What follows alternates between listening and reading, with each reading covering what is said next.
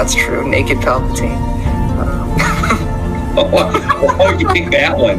Fresh out of the clone tank, nude Palpatine is my That's the first thing I think of when you say Dark Empire Palpatine.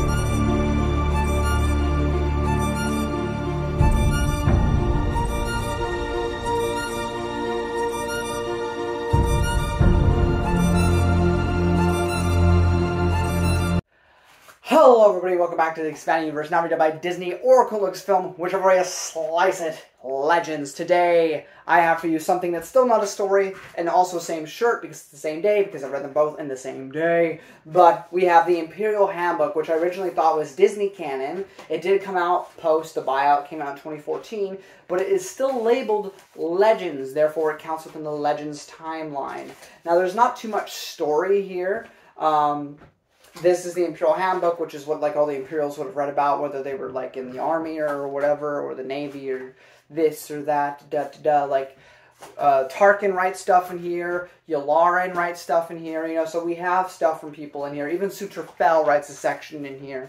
But this is probably the most boring. There's really nothing new here that you learn whatsoever. In fact, there's already Imperial source books that exist before this that probably would have given you most of this information. This just would have been the most up-to-date because of the fact that it was written later. But, you know, it talks about transitions from the Republic Army to the Imperial Navy, all that stuff. We have lots of messages from General Riken, from Medine before he got shot, which doesn't mean this is necessarily placed before Darksaber, because the way that a lot of these books work is that every person kind of got a hold of the book at one point or another, and then they jot down their thoughts. So Medine wrote something. Leia, of course, has written stuff. Wedge writes stuff when it involves ships and whatnot. He's like, well, actually, it was like this. And then Luke writes stuff as well. So even though it really doesn't make sense for Luke to be writing in this one, but whatever. So, you know, it just, and then we get, you know, a couple, like, dialogues of Palpatine as he's being inaugurated and talking about becoming the Emperor and some of the stuff that will change with that. I mean, it's overall rather boring and pretty standard. Like, like, really, if you just want to understand how the Empire works, and this is what you kind of read about, but you don't really need this to really understand the Empire, but it's there if you want it. There's really nothing here of substance that was really added.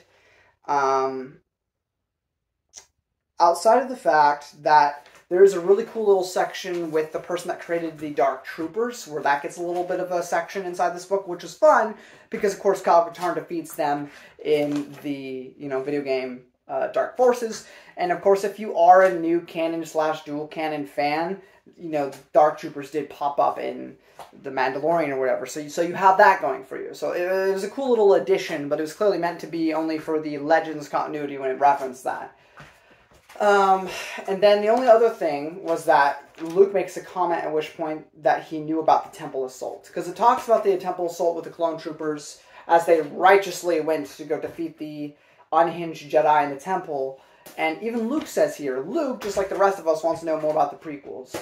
And, you know, say what you will about the future of the franchise moving forward, but I'm really appreciative that we actually get stories that let Luke get some of that closure, get some of that knowledge about, you know, the prequel era, especially in Dark Nest. It's more Jason and Legacy of the Force, but Luke gets to see some stuff in Dark Nest, which I thought, you know, while contrived, very cool for him to be able to get to see that, because I think that is great. But yeah, other than that, nothing really to add here. It's really not that good. Like, I cannot for the life of me, in my good taste, I sound like I'm following. I'm just saying, in my opinion, I cannot recommend the Bounty Hunters Guild or the Imperial Handbook. It just seems unnecessary. It's a waste of your money. I mean, if you really want it, you can get it, but it doesn't really add anything to Expanding Universe. Just kind of respawns things you already know. So I don't feel this is really necessary. The two that I would recommend wasting your money on is the Jedi Path and the Book of the Sith. These other two, take it or leave it. You don't need it, but it's there if you want it. It is a part of the Expanding Universe timeline, which is why I decided to include it here. This is a first time for me, but you know, I will say I had the most fun reading the Jedi Path and the Book of the Sith. These things were kind of drags, reiterating things I already knew, but they're there if you want them. So that's pretty much it, guys. Didn't have too much to add there. I hope this was okay. I know this format for the last couple weeks has been a bit different because I'm used to reviewing stories, which is not really what these are. But I hope it was informative and interesting nonetheless. Up next, I have something Expanded Universe related, but not Expanded Universe. And I'll tell you now, if you stuck through this video because you're special and you love me and decided to watch my videos and watch them all the way through, I love you, those of you who do. I'm going to do something that I know no one has done on this platform yet because I've looked. I've looked really hard. It's Expanded Universe related, but it's not Expanded Universe whatsoever.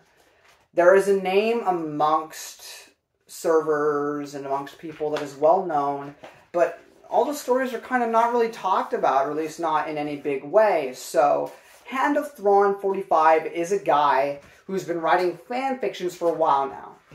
Now remember, these are not canonical in any way, shape, or form to the Expanded Universe, and whether they're good or bad stories, you cannot use them as a crutch from stories in the Expanded Universe. However, they are so prolific and so kind of talked about by people that I thought it would be interesting to discuss them with you. I plan on doing that myself, and I plan on discussing that with people who I think will be more negative about it. There I'm by my friend Brennan, who we have a podcast with, and I would like to discuss certain ones with him on our podcast for the Expanded Universe website. But as far as this goes, the story that I'm first going to review, because I've read a few on my own time, but it is a story centered around Leia, officially, declining the role of Chief of State and seeing how Boris Fela kind of got a hold of that. And we're just going to check that out. It could be really bad. It could be really good. It could be who knows? But we're going to check that out together and see what that's like. But I don't really have any expectations. I hear the Sword of the Jedi trilogy is really bad. From Noah and Matt Wilkins, both of them agreed on something, which was insane to me. So, but that's going to be something further down the line, like way down the line once the actual stories are done. But I just thought it would be interesting to discuss these things because no one really has on the YouTube platform yet. So I thought, why not be the first? I may like them, I may not. But I'm just going to check them out and give my honest opinion about them. And, it's just because, I love the Expanded Universe, and, whether it's good or bad, somebody's writing a story, and they've been talking enough around a bunch of people that I thought, hey, maybe I should give it a shot and just see what they're all about and give my honest opinions, And it can be just something fun to read, not connected to the Expanded Universe in any way, shape, or form, because if the EU gets continued, those won't be canon. But, it's just something different, for a YouTube series. They're going to be called specifically, like, fan fiction reads.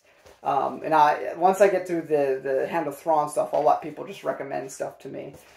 It better not have any NSFW, though. That's my only request. If you're going to request me to read fan fictions, they need to not have sexual stuff in it, okay? Thank you. But yeah, that's pretty much my idea. And then, of course, I'll go back to the actual Star Wars, but I thought it'd be interesting in between that to kind of see what that's all about. So, anyway, that's pretty much my thoughts moving forward. It'll be that, then Vector Prime, the comic book series, and then I'm taking a small break to read another Dune trilogy. So, anyway, that's pretty much it, guys. Thanks for watching. And if you enjoyed this video, give it a thumbs up, show us a ton, don't forget to subscribe, and I will see you in that fanfiction review. Till then.